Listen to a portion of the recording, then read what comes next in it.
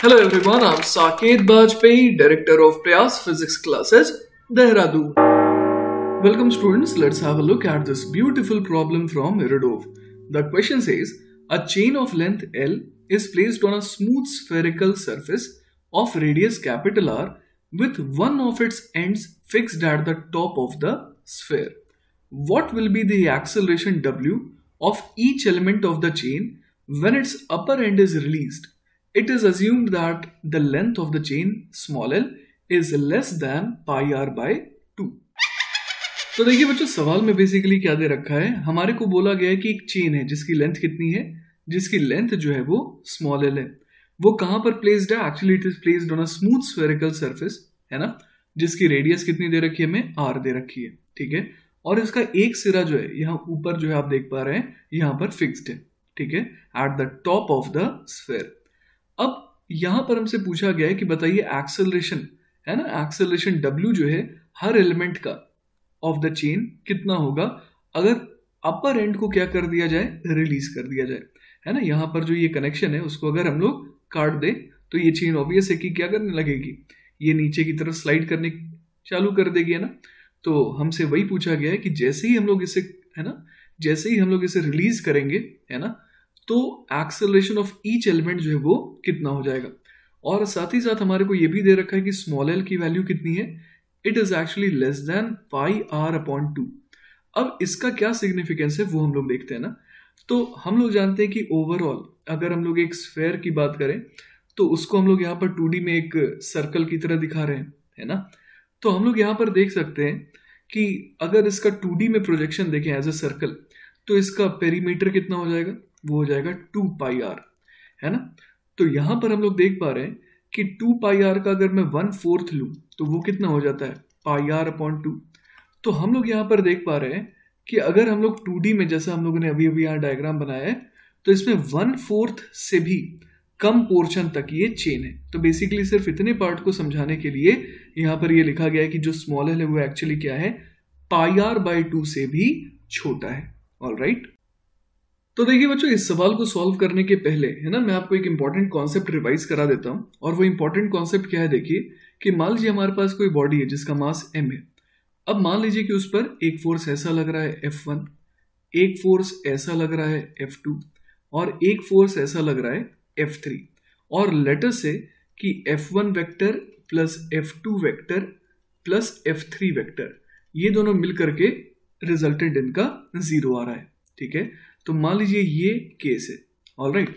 अब देखिए कि मैंने क्या करा, मैंने मान लीजिए कि F3 वेक्टर को हटा दिया यहां से. अचानक से मैंने क्या कर दिया, मैंने F3 वेक्टर को पिक्चर से हटा दिया, है ना. तो अब हम लोग देख पा रहे हैं कि इस पर दो फोर्सेस ही लग रहे हैं. कौन कौन से? F1 vector plus F2 vector. लेकिन हम लोग देख पा रहे हैं कि इस वाले फॉर्मूले से, इस वाली इक्वेशन से, कि F1 vector plus F2 vector जो इस समय क्या है, F नेट वेक्टर है, वो एक्चुअली किसके बराबर आ जा रहा है, माइनस ऑफ F3 वेक्टर. तो इससे हम लोगों को सीखने को क्या मिला, आइए देखते हैं. अगर कोई बॉडी इक्विलिब्रियम में है ना, तो उससे आप अगर कोई भी एक फोर्स हटाएंगे तो वही क्या हो जाता है, उस पर लगने वाला रिजल्टेंट फोर्स, है ना, विद अ नेगेटिव साइन. तो हम लोग देख पा रहे हैं कि हम लोगों ने F3 वेक्टर को हटाया तो इस पर जो नेट फोर्स अब लग रहा है वो F3 वेक्टर के मैग्नीट्यूड के बराबर ही आ रहा है. बस जिस डायरेक्शन में F3 वेक्टर लग रहा था उसके ऑपोजिट डायरेक्शन में उस पर F नेट लग रहा है. क्लियर है ये बात? तो अब देखिए बच्चों, इस कॉन्सेप्ट को हम लोग इस सवाल में कैसे अप्लाई करेंगे. आप सवाल को एक बार अच्छे से देखिए. सवाल में हमसे क्या बोला गया था कि हमें एक्सेलरेशन W चाहिए ना. यहां पर आप देखिए कि W जो है वो बोल्ड में नहीं लिखा है. उसकी वजह है एक्चुअली यहाँ पर एक्सेलरेशन वेक्टर जो है ना, वो हर एक एलिमेंट का अलग अलग आएगा, क्योंकि हर एक एलिमेंट अलग अलग डायरेक्शन में जा रहा है ना. सब जाएंगे तो टेंजेंशियली, है ना, लेकिन हर किसी की डायरेक्शन जो है, हर किसी के लिए जो टेंजेंट है उसके लोकेशन पर, वो अलग अलग डायरेक्शन में. तो इसीलिए यहां पर क्या लिखा है कि सिर्फ एक्सेलरेशन का मैग्नीट्यूड वो एक्चुअली हर एक एलिमेंट का क्या रहेगा, सेम रहेगा. आप इस सवाल को ऐसे समझ सकते हैं कि एक यहाँ पर एक ट्रेन है ना, जो इस समय सर्कुलर ट्रैक पर अभी जाने वाली है ना. अभी तो ये ट्रेन रुकी हुई है, लेकिन अब ये क्या करने वाली है, अब ये आगे बढ़ने वाली है ना. तो हम लोग समझ पा रहे हैं कि हर एक जो बॉगी है ना, हर एक जो बोगी है उसका एक्सेलरेशन, उसकी डायरेक्शन अलग अलग आएगी. लेकिन मैग्नीट्यूड वाइज जो टेंजेंशियल एक्सेलरेशन है वो तो सबका क्या आएगा, सेम आएगा। क्लियर है ये बात? तो हम लोगों से एक्चुअली इसीलिए क्या बोला गया है, एक्सेलरेशन W है ना, magnitude of each element of the chain, वो निकालने के लिए। तो देखिए बच्चों, अगर रिलीज कर देंगे इसे तो इस पर कौन सा फोर्स है जो अब लगना बंद हो जाएगा। आप ये समझिए कि यहां पर है ना, इस जगह पर, यहां इस जगह पर हम लोग समझ पा रहे हैं कि जो कनेक्शन था है ना, यहां पर हम लोग देख पा रहे हैं कि इस चेन को बांध करके रखा गया था। तो एक टेंशन है ना, इस तरीके से एक टेंशन वाला फोर्स है जो इस चेन पर लग रहा था टुवर्ड्स लेफ्ट, है ना, जिसने इसे होल्ड करके रखा था, जो आप फील भी कर पा रहे हैं। अगर वो हट जाएगा तो हम लोग समझ पा रहे हैं कि इस चेन के ऊपर उतने ही मैग्नीट्यूड का क्या होगा, नेट फोर्स लगने लगेगा। क्लियर है बात? तो अगर मैं यहां पर है ना, इस समय जो इस पर टेंशन लग रहा है, अगर वो टेंशन मैं निकाल लूं और उसको इसके मास से डिवाइड कर दूं तो वही क्या दे देगा मुझे, एक्सेलरेशन दे देगा। और ऑब्वियस है कि ये एक्सेलरेशन किस डायरेक्शन में होगा, ये टेंजेंशियल डायरेक्शन में होगा। क्लियर है ये बात? तो देखिए बच्चों, यहां पर का टेंशन निकालने के लिए मैं क्या कर रहा हूं, मैं एक छोटा सा एलिमेंट ले रहा हूं ना, मैं जो है बहुत छोटा सा, यहाँ पर इतना छोटा सा यहाँ पर एक एलिमेंट ले रहा हूं। और वो कैसे सिलेक्ट कर रहा हूं मैं, आइए बताता हूं। मैं सबसे पहले किसी फाई एंगल पर जा रहा हूं और वहां से फर्दर डी फाई एंगल और जा रहा हूं। तो आप समझ पा रहे होंगे बच्चों कि यहां पर मेरे को एक है ना, कितना छोटा एलिमेंट मिल रहा है, आर डी फाई, इतने लेंथ का एक मुझे यहां पर एलिमेंट मिल रहा है। क्लियर है बात? तो अब इस एलिमेंट की अगर बात करें ना, इस एलिमेंट का अब मैं क्या बनाने वाला हूं, फ्री बॉडी डायग्राम बनाने वाला हूं। तो आप देखिए कि जो नीचे वाला पोर्शन है ना, जो नीचे वाला पोर्शन है चेन का, वो भी इसे खींचेगा, जो ऊपर वाला पोर्शन है चेन का वो भी इसे खींचेगा अपनी तरफ। तो हम लोग यहाँ पर पहले तो दो फोर्सेस शो कर देते हैं। सबसे पहले मैं क्या शो करने वाला हूँ कि लेटर से कि फाई एंगल पर यहाँ पर टेंशन है T, ठीक है, और phi plus D phi angle पर मान लेते हैं कि टेंशन की वैल्यू हो गई है ना, उसकी वैल्यू हो गई T प्लस डी टी के बराबर, है ना। ये जो टेंशन है वो उसे खींचेगा ही, है ना, दोनों एंड्स खींचेंगे उसे। तो यहां पर मैंने T दिखाया, यहां पर मैंने T प्लस डी टी दिखाया। अब इसी तरीके से हम लोग एक और फोर्स दिखा सकते हैं। इस पर नीचे की तरफ कितना फोर्स लग रहा है, इस पर नीचे की तरफ लगेगा dm इंटू जी के बराबर। तो ये तो हम लोगों ने फोर्स ऑफ ग्रेविटी को दिखाया, ठीक है।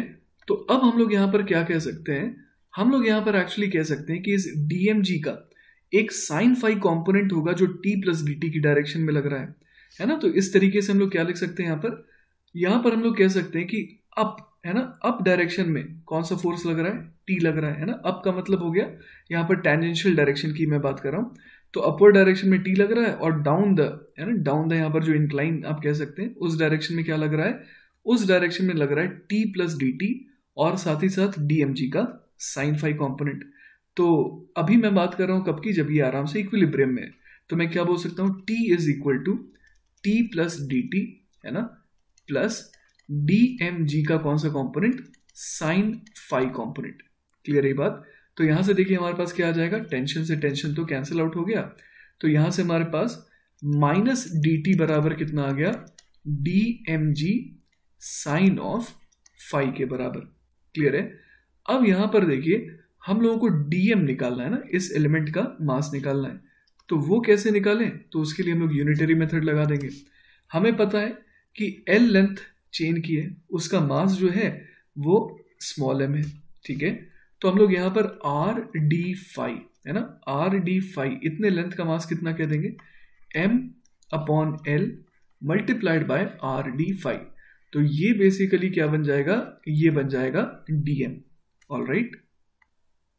तो अब देखिए बच्चों, हम लोग यहाँ पर इंटीग्रेट कर सकते हैं ना, जैसे यहाँ पर माइनस डी टी बराबर D M G sine phi था, तो इसको हम लोग फर्दर क्या लिख सकते हैं, minus D T is equal to M upon L, है ना, मल्टीप्लाइड बाय, यहाँ पर लिख देते हैं जी are sine phi D phi, है ना। तो अब हम लोग यहाँ पर क्या लगा सकते हैं, लिमिट लगा सकते हैं ना। जैसे कि हमारे को पता है, हमारे को यहाँ पर पता है कि जब फाई की वैल्यू कितनी हो जाएगी, जब फाई की वैल्यू हो जाएगी एल अपॉन आर, मतलब बिल्कुल इस जगह की हम लोग बात कर रहे हैं ना, इस वाले लोकेशन की बात कर रहे हैं। तो यहाँ की अगर हम लोग बात कर रहे हैं तो हम लोग क्या कह सकते हैं कि उस जगह पर टेंशन बिल्कुल जीरो रहेगा, क्योंकि नीचे कोई और एलिमेंट ही नहीं है जिसको खींच के रखना पड़े। तो हम लोग फाई बराबर एल अपॉन आर पर क्या कह सकते हैं कि वहां पर टेंशन की वैल्यू क्या है, जीरो है। और इसके अलावा हमें कहाँ पर निकालना है, हमें फाई इक्वल टू 0 पर निकाला है ना, तो फाई इक्वल टू 0 पर हम लोग क्या कह देंगे कि टेंशन जो है लेटर से टी है। क्लियर है ये बात। तो यहां से देखिए हमारे पास इंटीग्रेट करके क्या आ जाएगा, लेफ्ट हैंड साइड बन जाएगा minus T is equal to right hand side क्या बन जाएगा, आइए देखते हैं। सबसे पहले कॉन्स्टेंट्स को बाहर कर देते हैं, एम जी आर है ना, M G are upon L, ये तो बाहर आ गया। अब integration of sine phi D phi, तो ये बन जाएगा basically minus of cos phi, और इसमें लिमिट क्या आ जाएगी, एल बाय आर से लेकर के 0 तक। ठीक है, तो अगर मैं यहाँ के माइनस और यहाँ के माइनस को कैंसिल आउट कर दूं तो टेंशन हमारे पास सिंपली कितना आ जाएगा, M G are upon small L, और यहाँ पर हम लोग वैल्यू क्या भर देंगे, cos 0 इज 1, तो 1 minus cos of L upon are के बराबर। तो बच्चों जैसा कि हम लोगों ने सोचा था ना, अगर हमारे को एक्सेलरेशन का मैग्नीट्यूड चाहिए तो वो तो किसके बराबर आ जाएगा, टी अपॉन एम के बराबर है ना, क्योंकि यही अब टेंशन जो है अब इस पर लगना बंद हो जाएगा। ये हमने टेंशन निकाला था जब इक्विलिब्रियम में था, तब टॉप मोस्ट पॉइंट पर कितना टेंशन लग रहा था ना, तो W हमारे पास स्ट्रेट अवे कितना आ जाएगा, देखिए ये आ जाएगा जी are upon L multiplied by 1 minus cos of L upon are के बराबर। तो बच्चों ये हमारा फाइनल आंसर है ना। आई होप कि आपको ये सवाल अच्छे से समझ में आया होगा। इन केस अगर कोई डाउट रह जाता है then feel free to contact me, I will be very happy to help you. Take care बच्चों, बाय बाय।